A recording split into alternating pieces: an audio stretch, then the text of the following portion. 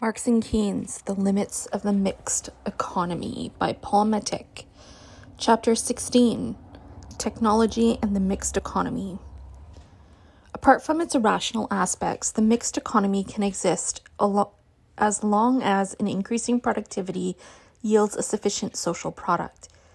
Production must be large enough to maintain the necessary profitability for the stagnating or relatively declining private capital, to secure existing living standards, and to allow for a growing quantity of non-profit production. Since the national debt can be refunded, it is actually only the interest on it which need be covered by either taxes or new borrowings. And since the rate of private investment decreases, more funds become available for government borrowings. In the long run, however, and with the continuous faster growth of the public as against the private sector of the economy, profit production must contract. To prevent this development, government-induced production must remain a limited part of total social production. If definite limits cannot be kept, the market system will eventually be superseded by a politically controlled system of production, as far removed from the mixed economy as the latter is from laissez-faire capitalism. Once non-profit production becomes an institutionalized part of the economy, a vicious circle begins to operate. Government-induced production is begun because private capital accumulation is diminishing. Using this method diminishes private capital accumulation even more, so non-profit production is increased. The addition, in its turn, diminishes private capital expansion further, and so on. So long as the private sector dominates, there is no way of indulging in non-profit production, except at the expense of private capital's profit production. The limits of private capital production are thus, finally, the limits of government-induced production. To change this situation through further going state interventions requires the existence of governments able and willing to destroy the social dominance of private capital and to proceed from government control to government ownership. How much can a government tax and borrow? Obviously not the whole of the national product, perhaps 50%. This would come close to wartime conditions. For instance, during World War II, the American government purchased roughly half of the national product. Under these conditions, however, the rate of investment was 2.9% of gross national product, a rate below that of the Depression years, with the sole exception of 1932, when the rate was 1.5%.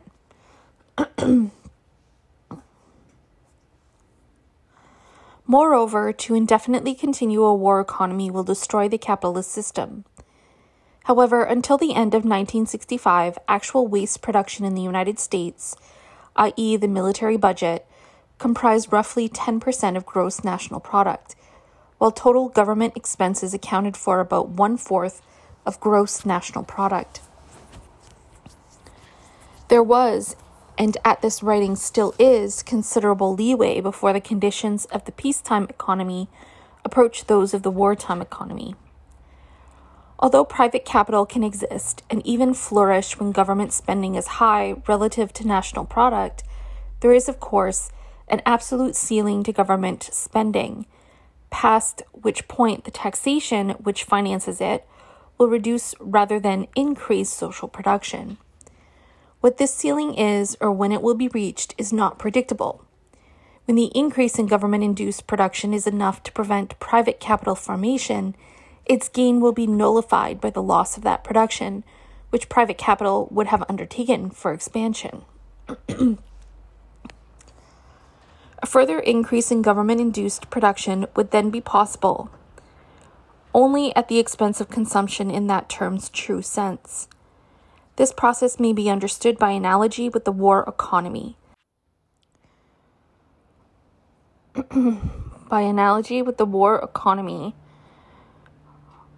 How did I fucking lose my spot again?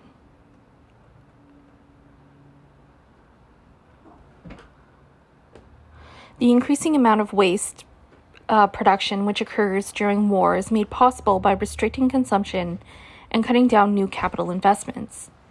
Eventually, however, waste production is at the expense of consumption only, for the productive apparatus must be replaced and extended if waste production is to grow. Although high taxes do not necessarily imply that private enterprise is being replaced by government production, some Keynesians recognize that a high rate of taxation is closely related to socialism. If a government collects 50% of the profits of business in taxes and, because of loss effect, also carries 50% of the losses, it is just as if the government owned 50% of the business. The high tax rates can more properly be said to be socialism than to threaten it.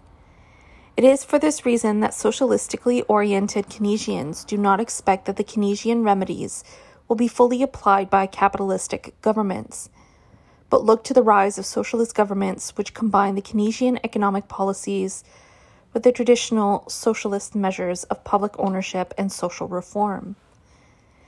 As the limits of private profit production are also the limits of government-induced production, the latter will become less effective as it increases in scale. A flourishing mixed economy can thus only be considered a temporary state or a transitory condition between laissez-faire and state capitalism. Whereas Keynes himself did not, in theory, shy away from the idea that the development of the mixed economy may lead to a completely unmixed, state-controlled economy, his bourgeois disciples look upon the mixed economy as a permanent state of affairs. But their only answer to arising difficulties within the mixed economy is a request for more extensive state interventions, which must eventually rob the mixed economy of its permanence. According to Marx, commodities must have both exchange and use value. In capitalism, the production of use values ceases when and wherever they cannot function as exchange values. In the mixed economy, however, material production, use value production, continues even though no exchange value attaches to it. The increase of use values in largely useless forms accompanies the relative decrease of use values capable of serving as exchange values. This is a modified reappearance of the discrepancy between material and value production elucidated by Marx. Under laissez-faire conditions, this discrepancy came to the fore in the crisis of overproduction. It led to prolonged depressions, which restored the capitalistically necessary relationship between material and value production. But in the mixed economy, there is no restoration of this dynamic equilibrium, with its proper relationship between profitability and accumulation. Instead, a growing part of social production is carried on outside the profit system, and to that tent indicates the system's decline. The profitability of the existing and relatively stagnating capital can nonetheless be maintained through an accelerated increase in the productivity of labor, that is, through labor displacing and capital innovations. The more government-induced production grows, the more urgent is the need for greater production to maintain the profitability of capital. Yet the steady increased production and productivity reproduces the need for further vast increases in productivity on an ever-narrowing base of private capital production. Even if capital-saving innovations check the growing discrepancy between that capital invested in means of production and that invested in labor power, and in this manner curb the fall of the rate of profit, the consistent displacement of labor by labor-saving devices will enforce this tendential fall. Yet capitalism cannot do without the steady displacement of labor as the only effective means of coping with the intensified pressure on the rate of profit brought about by the increasing mass of non-profitable production. While the increase of productivity through labor displacements is a way out for capitalism, it is a way which ends in a cul-de-sac. Any particular state of capitalism is transitory, even though it may prevail for a considerable length of time. It is only by considering the general laws of capitalist development that its given historical stages reveal their transient nature. The question is, then, whether the general laws of capitalist development can be set aside by technological and political means. which attend to both the profit needs of private capital and the general social welfare by the simple expedient of non-profit production, for this is exactly what has happened.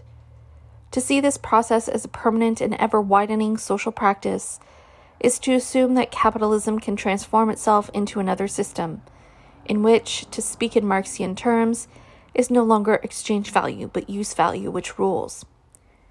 According to Marx, definite social relations or production relations correspond to definite social productive forces, released by them and bound to their existence.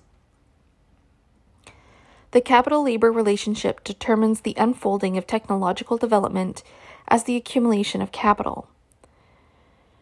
Only within the frame of capital formation do science and technology expand the capacities of social production by increasing the productivity of labor. Capital is congealed surplus labor in the form of surplus value. It feeds and expands on living labor insofar as technological development is a function of capital formation. The capital accumulated is the materialization of unpaid labor time. The reduction of labor time implies the reduction of unpaid labor time as well. To be sure, unpaid labor time can be increased at the expense of paid labor time, even while total labor time is decreased through the increase of productivity. As less labor time is needed to produce the commodity equivalent of the worker's income, more of the total labor time can take on the form of products appropriated by the capitalists. Yet the continuous reduction of labor time through the displacement of laborers must eventually reduce the total unpaid labor time, and where there is no labor, there can be no surplus labor, and consequently no accumulation of capital. Whatever the extent of automation and computerization, means of production neither operate nor reproduce themselves. Their owners, the capitalists, on the improbable assumption that they themselves engaged in production, but thereby cease to be capitalists, that is, buyers of labor power for purposes of exploitation. Assuming what is more probable, that they succeed in continuously reducing the number of productive workers, they would also reduce the unpaid labor time relative to the mass of the accumulated capital. It will then become increasingly more difficult to continue the accumulation process, which is only the accumulation of unpaid labor time transformed into profit-yielding new means of production. Capital-labor relations are value relations, which is to say that means of production are not that only, but are also capital values, and that labor power is not that only, but is the source of value and surplus value. To consummate the capitalist production process, surplus value must be sufficient to ensure its enlarged reproduction. As value relations are labor time relations, it should be clear that a reduction of labor time, which would disturb the necessary relationship between surplus value and capital, is not compatible with capitalist production. However, while the reduction of social labor time becomes a detriment to capital production, the reduction of labor costs remains a necessary requirement for each single capitalist enterprise or corporation. Their profitability increases as their labor costs diminish. It is for this reason that the displacement of labor by capital cannot be halted within the competitive capital formation process, even though it undermines the very structure of capitalist society. All social progress is based on the ability to produce more with less labor.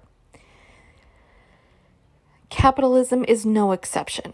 Technological development always displaces labor, which is only another way to saying the production increases with the increasing productivity of labor. A rapid rate of capital formation, however, can increase the absolute number of workers while decreasing this number relative to the growing capital. It is then only under conditions of relative capital stagnation that advancing technology diminishes the number of workers absolutely. Although Marx experienced unemployment as a social fact, he held that full employment was as possible as unemployment. The level of employment depended on the rate of capital formation. Nonetheless, the displacement of human labor by the machine was what industrialization was all about. And this same process, according to Marx, turned the productivity of labor into the productivity of capital. Although the means of production represent a definite sum of values and can be capitalistically productive only through the enlargement of this sum of values, it is the quantity and quality of the means of production in their physical form, rather than labor time, which expresses the growing productive powers of social labor. But as long as exchange value is the goal of production, labor time quantities remain the source and measure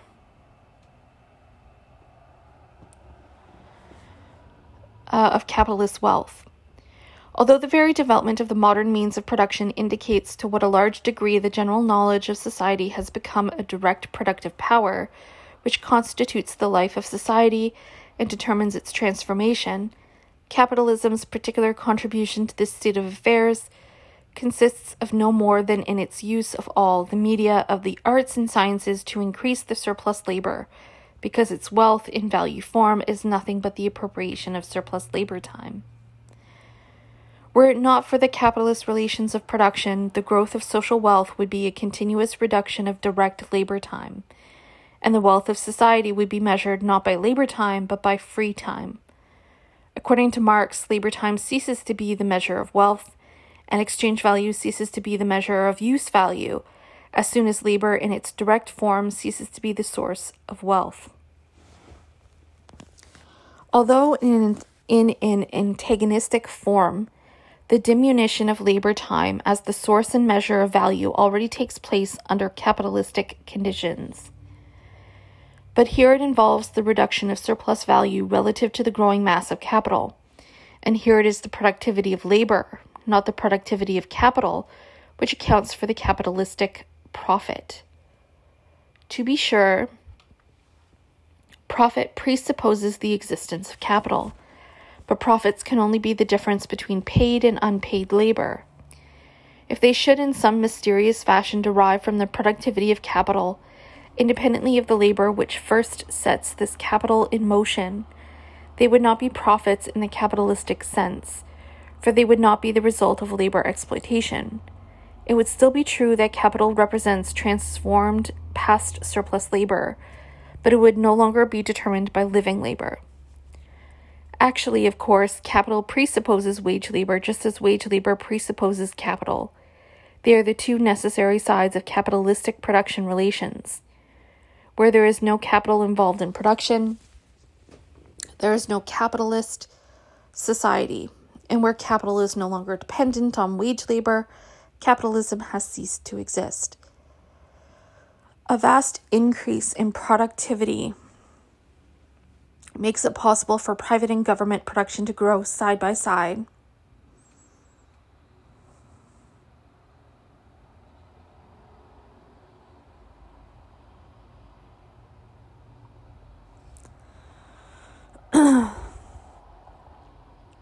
I lost my spot again.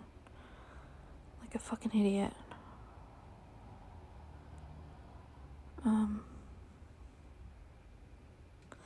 But the resulting prosperity is deceptive, for the credit mechanism which fosters increased production is based on future profits, which may or may not materialize. This pseudo-prosperity thus requires a continuous and accelerating increase in productivity, and the need only becomes greater as prosperity continues. Less productive means of production must continually be replaced by more productive ones, and a portion of realizable profits must be used as additional capital for this purpose. In view of the present trend of automation, it is more generally discerned that the growing discrepancy between labor and capital tends toward a point of development at which further progressive capital expansion through labor exploitation would be impossible. This growing conviction implies an unconscious acceptance of Marx's theory of accumulation, if only because the idea is dressed in non-Marxian terms. Instead of deducing the eventual collapse of capitalism from the growing productivity of labor, which is only another expression for the accumulation of capital, The inverted Marxists deduce it from the growing productivity of capital and its tendency to displace labor. In either case, the system of capital production through labor exploitation comes to an end. Since the growing productivity of labor implies the growing productivity of capital, an end of capitalism by way of automation equates with the end of capitalism for lack of surplus value. Whatever the theory, however, the end of capitalism is not as yet in sight. Surplus value is still produced in sufficient measure to secure the profitability of capital within the conditions of a declining rate of capital expansion, and automation, considered in relation to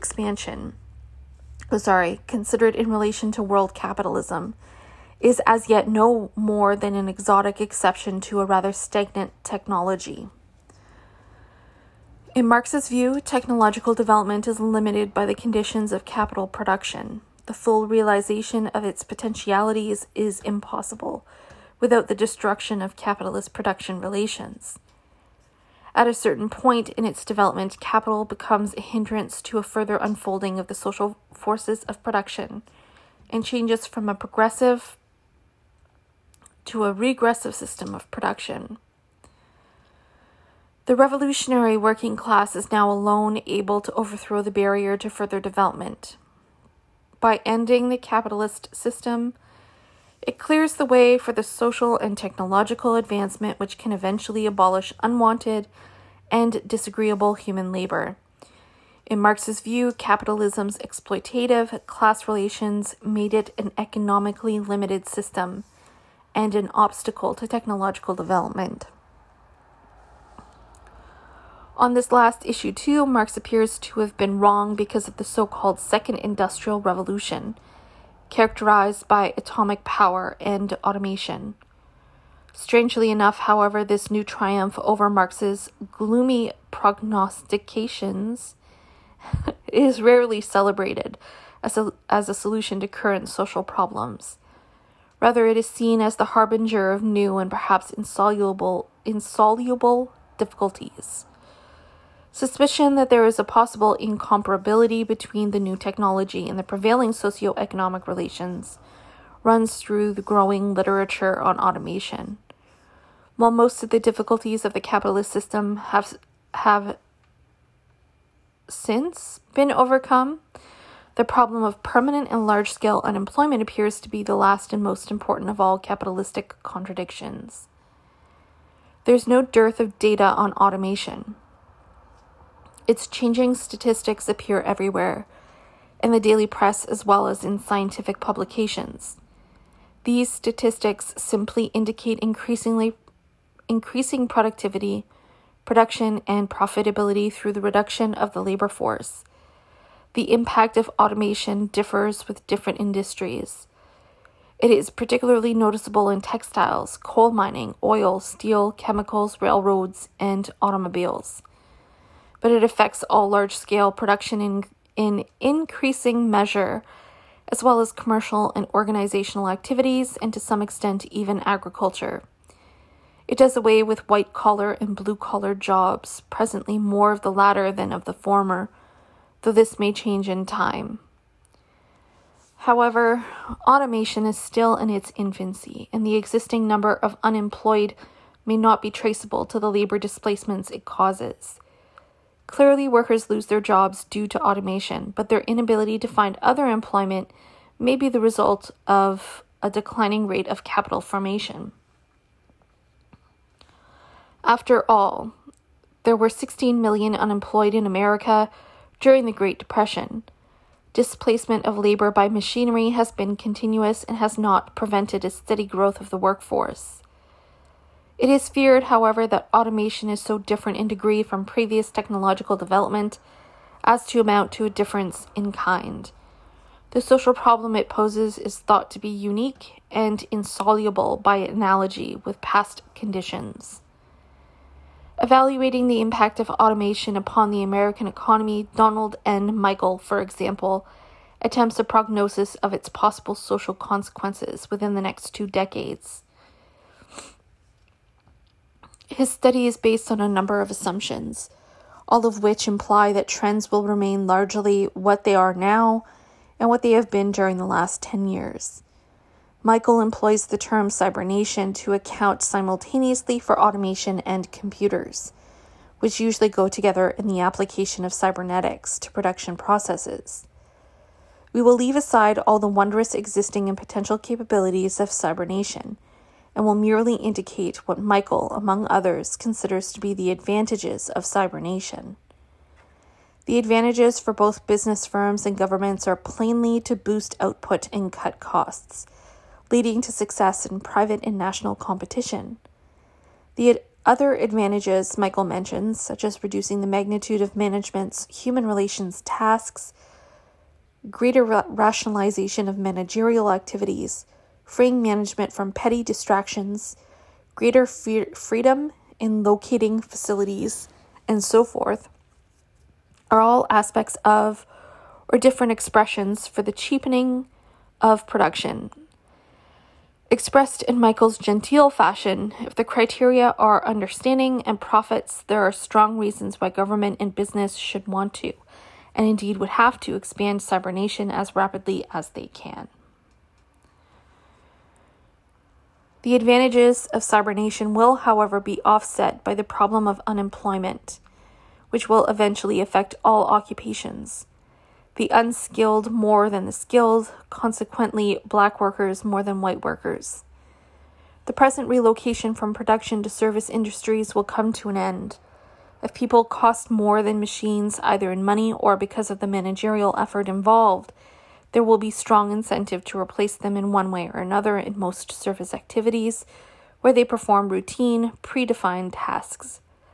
As technology allows fewer people to do more work, many of the intermediary middle-class management jobs will also disappear.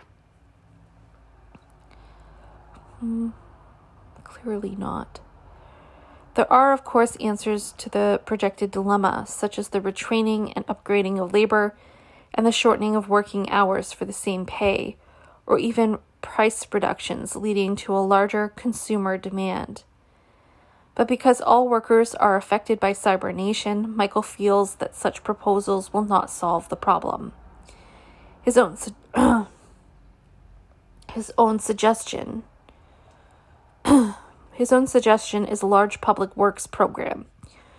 For although the proportion of workers needed for any particular task will be reduced through the use of cybernation, the total number of tasks that need to be done could equal or exceed the absolute number of people available to do them. He thinks, however, that such a policy would run counter to the capitalist spirit.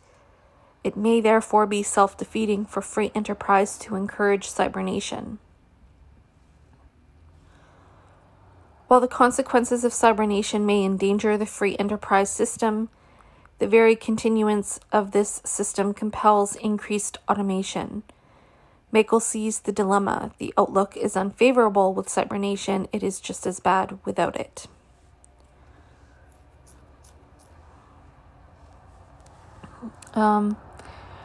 Greater government control and national planning are, in his view, only partial solutions. Ideology and goals must change, and the required centralization of authority would seem to imply a governing elite and a popular acceptance of such an elite. If newly evolving behavioral standards do not complement the cybernated future, feelings of frustration and pointlessness may well evoke a war of desperation, ostensibly against some external enemy, but in fact a war to make the world safe for human beings by destroying most of society's sophisticated technological base. Obviously, however, it would more probably be a war in which the sophisticated technology would serve to destroy most of mankind.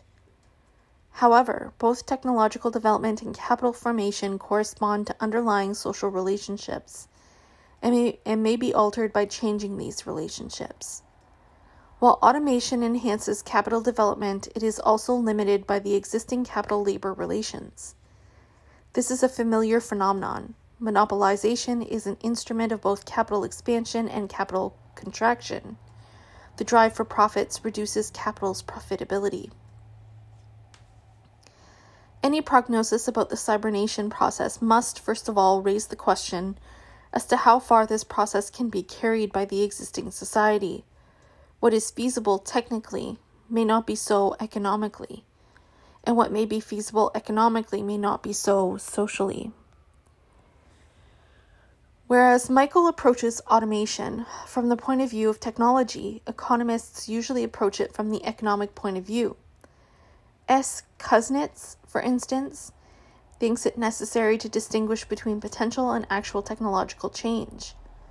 Although the concept of potential technological change is difficult to define precisely, let alone measure, he writes, it is extremely useful, for it points to the fact that of the large flow of technological change offered, as it were, to society, only a part is embodied in the productive structure, mainly because of limitations of capital and of entrepreneurial ability.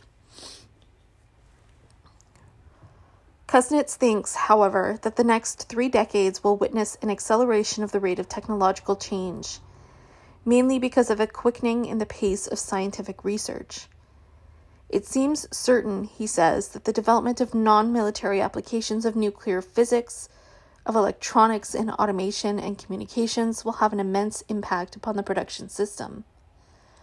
All this will give momentum to the demand for capital funds, and Kuznets thinks it not unlikely that the new technology, at any rate initially, will require an amount of capital that can be brought forth only at the expense of the national product. In other words, installation of the new technology may require a larger part of total production for new material capital equipment, and leave a correspondingly smaller part for immediate utilization and consumption. So it has always been in the past under conditions of capital formation, and even though the material requirements of capital formation may be more formidable for the second industrial revolution than they were for the first, they may be nevertheless attainable. The more so as the new technology may eventually demand a smaller amount of capital to yield a greater product than has been true for the conventional technology. But new capital investments must be financed.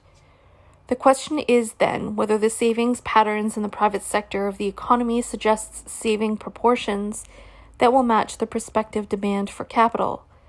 The concern is with the private sector alone, for the government sector is not likely to have net savings in the long-term prospect. Indeed, it may be forced to draw upon the savings of the private sector. Because of an actual decline of the private sector's savings propensity, Kuznets thinks that the previously experienced pressure of the demand for goods upon the supply of savings will persist. He suggests cautiously that during the 1948 to 57 decade, a combination of high-level demand for consumers' goods and continued high level of government drafts for current consumption might have kept private savings and capital formation below the proportion required to increase productivity sufficiently to offset inflationary pressures.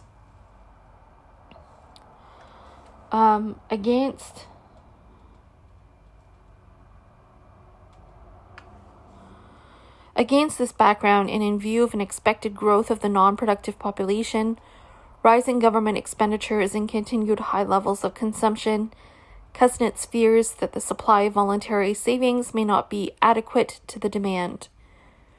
For this reason, inflation pressures may well continue, with the result that part of the savings needed for capital formation, government consumption will be extracted through this particular mechanism.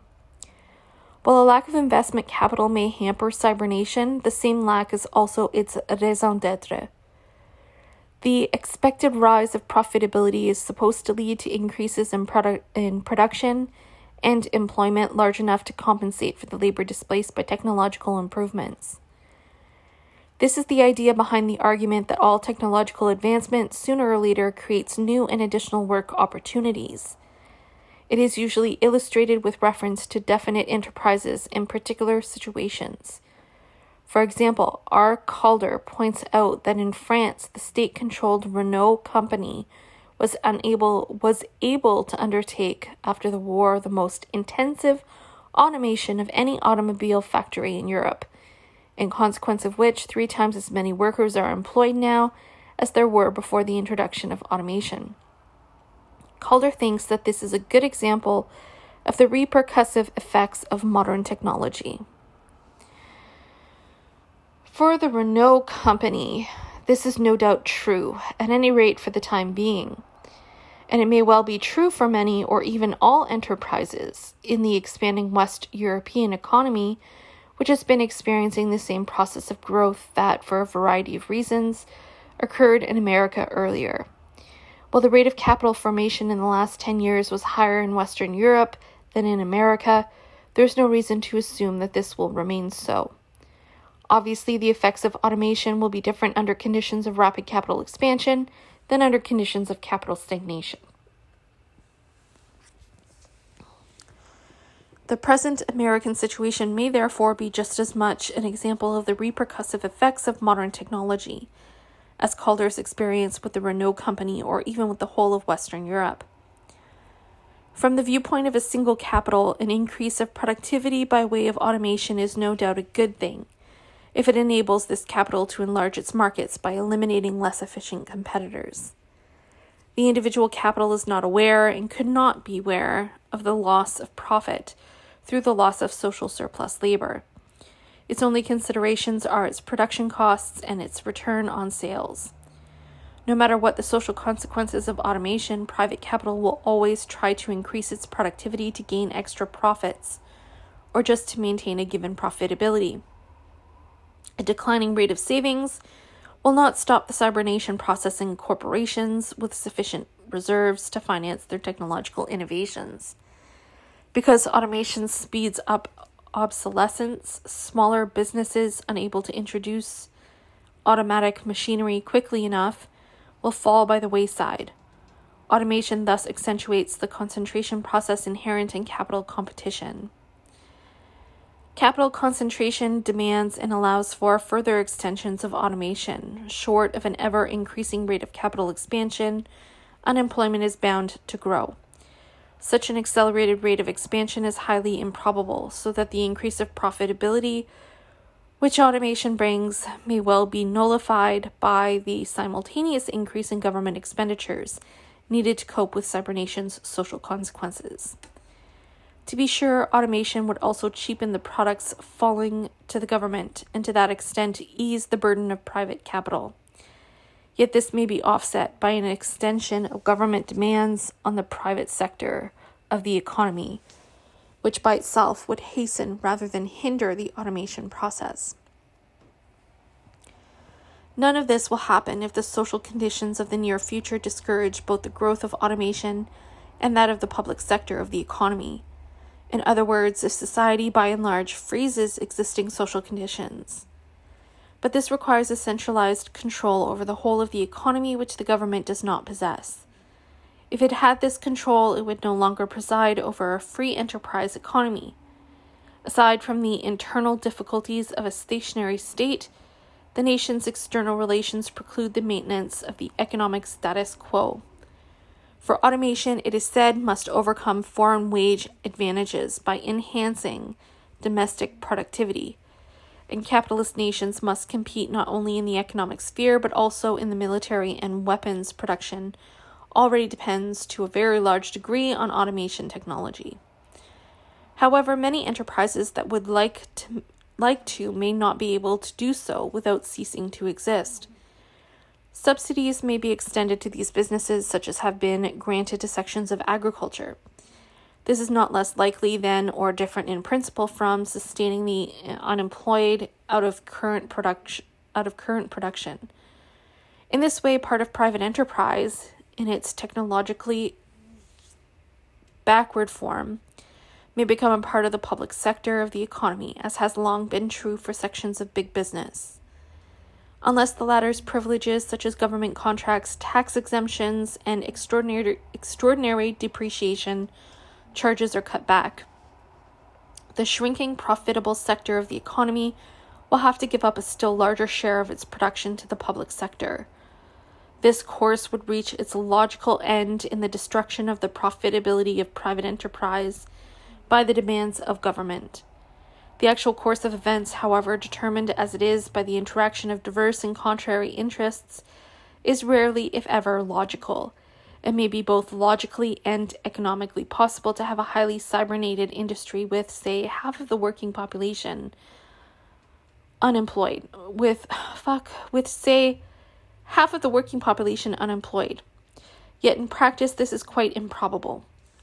Social movements would arise to change this situation. Similarly, the accentuation of capital concentration by way of automation would most likely bring political forces into play, seeking to arrest this development. When theory conflicts with real necessities, fetishistic attitudes toward the production system and its technology lose their sway, and people will try to change the social structure rather than accommodate themselves to it indefinitely. In the end, the question of the degree of cybernation will be resolved by political actions. Even on purely economic grounds, cybernation finds its limits where it begins to contradict the profitability of capital. Its full development would be a very long process at any rate, as it requires the displacement of most existing production equipment. To throw out the mass of capital based on the old technologies, to throw out the congealed labor of generations. To create the capital of a radically new technology also requires the work of generations. Cybernation can only be applied in piecemeal fashion regardless of the nature of society. But in capitalism it is doubly hindered because it can be applied only insofar as it safeguards and promotes the growth of the existing capital. Taking past developments into consideration and judging present conditions realistically, the future of cybernation seems not at all promising, except perhaps for selected industries, particularly those engaged in the production of armaments. Indeed, it has been said that these miraculous machines in which cybernetics could develop all its resources seem to be usable only as engines of death. One method of dealing with the increased productivity produced by cybernation would be to cut the number of hours of work and provide people with more leisure time. Almost uniformly, however, this method is questioned or totally rejected, not because it contradicts the capitalist mechanism, but because society has failed to develop meaningful leisure. Boredom is considered a very serious and even dangerous problem, because it still remains true that the happy man is very often the one who has insufficient time to worry about whether he is happy or not. All sorts of crimes and delinquencies are attributed to increased leisure, which then must be organized by competent authorities before it can be granted. This silly and insincere talk can be dismissed at once. The leisure class has always found the leisure of the lower classes obnoxious and dangerous to its own revolution. And dangerous to its own leisure. I'll reread the sentence. The leisure class has always found the leisure of the lower classes obnoxious and dangerous to its own leisure. Looking at the wonders of the first industrial revolution, Delacroix mused about the poor abused people who will not find happiness in the disappearance of labor. Look at these idlers condemned to drag the burden of their days and not knowing what to do with their time, which the machines cut into still further. Yet leisure is precisely what the majority of people need most and have the least of. Leisure without wants, that is, for the leisure of the starving is not rest, but a relentless activity aimed at staying alive. Without greater leisure, there be no betterment of the human condition. This whole question cannot arise under prevailing conditions. Aided by special circumstances, one or another laboring group may succeed in cutting down its working time without diminishing its income. But this is an exception to the rule, for to cut down working hours generally and maintain the wages bill would defeat the capitalist's purpose in introducing technological changes and make automation a senseless affair. The point of automation is precisely to reduce wage costs relative to overall costs of the factors of production, and to recoup the higher capital costs by greater productivity. It can be argued, of course, that there is no longer a need for extensive capital formation, and that mere replacement and modernization of the existing productive apparatus suffices to satisfy all social needs. Any increase in productivity could then immediately be translated into higher wages, shorter hours, or both. While this may be true, it is not possible within the capitalist system, and those who seriously propose the solution must be prepared to change the system. The capitalist solution to the problem of automation is to be found not in higher wages and a shorter work week for the laboring population, but in higher profitability and a larger capital. Each entrepreneur or corporation employs the minimum of labor relative to capital investment. Each, of course, tries to increase this minimum by correspondingly larger investments. They are interested, economically speaking, not in a larger or smaller labor force, but in that labor force which proves most profitable. They are not and cannot be concerned with the national labor force. The unemployed are the government's responsibility, although it can sustain them only with funds extracted from the whole of society. Because production in capitalist society is achieved by numerous independently operating and competing enterprises, each following the dictates of profitability, there is no way for the total labor force to share the available work. There will be overwork for some, unemployment for others. The employers will not cut working hours without cutting wages, and the more fortunate workers will insist on working enough hours to support their customary style of life. In place of shorter hours, there will be growing unemployment. Capitalism must attend to its victims well enough to secure their quiescence. But the system will bear this loss only if the increasing productivity of labor compensates for it. When increasing productivity itself gives rise to large-scale and permanent unemployment, it will no longer benefit capitalism. The profits it creates will be lost again by the cost of sustaining the non-productive population. Capital will have ceased to function as capital. This is the general tendency of rapid technological development under conditions of capital production. Actually, because such a development cannot be fitted into the capitalist relations of production, it will remain a mere tendency. It will constantly be countermanded by the social reactions it releases. Nonetheless, the tendency assures the continuation of social crisis conditions. Capital production in the mixed economy thus faces a double dilemma. Its future is challenged equally by the rapid growth of its public sector and by its labor-displacing technology. The more automation there is, the greater is the need to deal with its social consequences by an increase of public expenditures. The more the government spends, the more urgent becomes the needs for more automation. In 1964, the American Congress set up a National Commission on Technology, Automation, and Economic Progress to deal with the increasing rate of technical change and its consequences. The Commission found the problem still manageable if technological change was accompanied by vigorous fiscal policies, fostering economic growth and government employment for all those unable to find jobs. Yet such vigorous fiscal policies are just as detrimental to the private enterprise system as are the social consequences of automation under conditions of relative capital stagnation.